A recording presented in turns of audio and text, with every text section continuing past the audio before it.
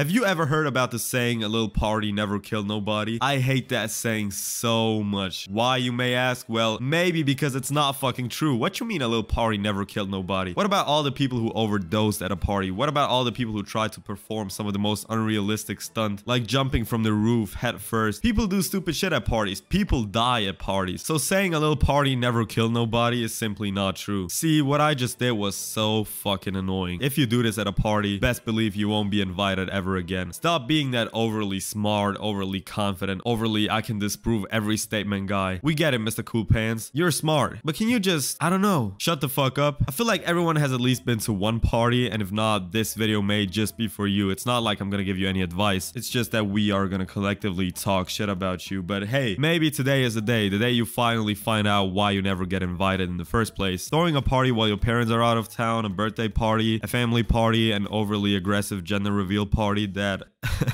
almost ended California. Let me tell you something. If you don't get invited to a gender reveal party, a family gender reveal party, you must be a real fucking villain. Not getting invited to a gender reveal party is a different type of hating. Point is, parties come in all different shapes and forms, just like the people attending those parties. You meet some of the most questionable creatures at those events. Creatures so bizarre that you start asking yourself, who the fuck invited this guy? Turns out nobody did. He pretty much invited himself. Do you know who shouldn't be invited to a party?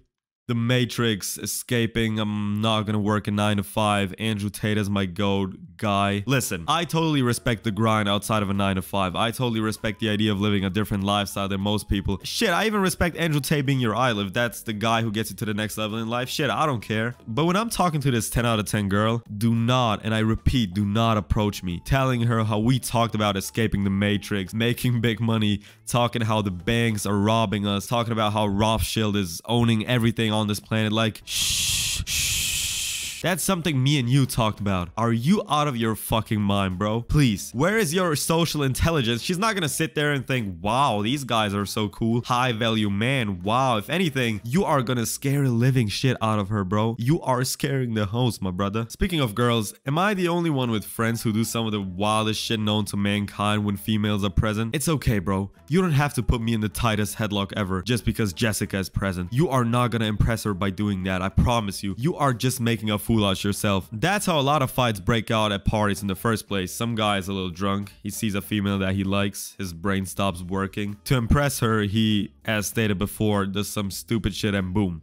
Fight. While we're on the topic of fighting, I advise everyone watching this to never, ever invite a bozo to a party. Being a bozo has a lot of meanings, but I like to go with the one Urban Dictionary gives me. A bozo is someone with a really low IQ, and because of that low IQ, he doesn't get most of the jokes that are being made. Quite the opposite, actually. He gets mad because he thinks everything, literally everything that's said is a direct attack at him. He doesn't understand shit and therefore gets super duper ultra mad, which leads to an argument, which often leads to a fight. The bozo, most of the time at least, doesn't socialize with anyone at a party. He just leans against the wall with a cup in his hand and analyzes everyone in that room. He waits for the smallest shit to happen so he can cause a fucking scene, bro. Fucking bozo, man. I hate people like that so fucking much, bro. What is your fucking issue? It is a fucking party, bro. We just trying to have fun. We just trying to have a good time. Why are you causing a fucking scene, bro? I really feel bad for people who are bad at socializing. I mean, bozos are bad at socializing, but they mess up with the aggressiveness, so I don't really feel bad for them. They're actually cool people who are likable as fuck, but at the same time socially awkward, so they don't really know where they stand in society. Am I an antisocial weirdo with no friends? Or am I actually a cool person who just gets nervous as fuck around a big group of people? Most of the time it's the latter one, without a doubt. Some of the coolest people I know are absolutely antisocial. But since we're speaking about parties, it's not a good idea to invite that guy. And I know this sounds hard, but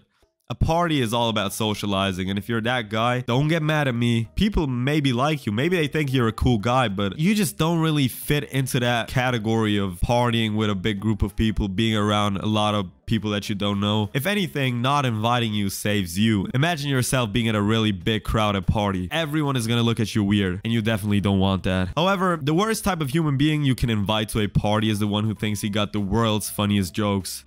Proceeds to drop some of the most inhumane, most racist, most absurd joke known to mankind. Brother, if you are my friend, I don't care if you're some random motherfucker who invited himself in, but if you are my friend and I'm the one who got you to the party in the first place, please, I beg you, can you behave like a normal fucking human being, bro? It's okay if your humor is dark. Everyone in that room is gonna think I'm the same fucking weirdo like you. And I am that same fucking weirdo like you, but the girls don't have to know that, bro. If you have any funny party stories, let me know in the comment section down below. Follow me on Instagram. Don't forget that. Follow me on Instagram right here. If you like the video, do nothing. If you like the content, do nothing. It's been your boy, guys, and I'm out. Peace.